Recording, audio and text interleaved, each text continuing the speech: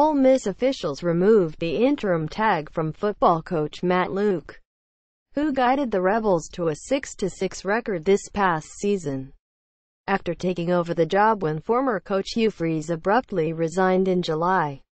Editors picks Florida hires Miss State's Mullen as coach after 6 seasons at Mississippi State.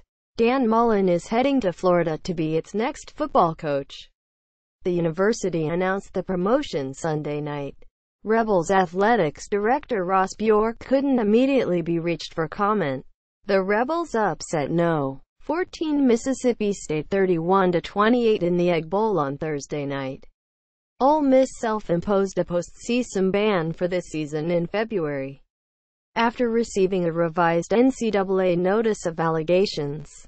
After upsetting the Bulldogs, Ole Miss players chanted, "We want Luke," in the locker room. Wide receiver A.J. Brown told the Associated Press that he thought Luke should be the coach going forward.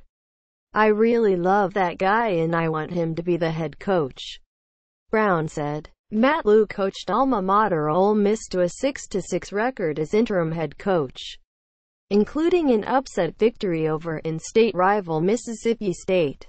AP photo, Rogelio V. Solis.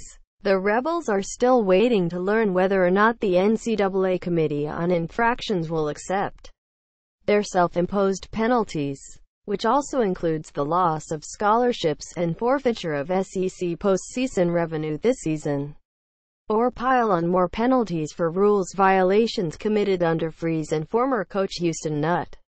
Luke, 41, a native of Gulfport, Mississippi, was a 4-year center for the Rebels from 1995 to 98.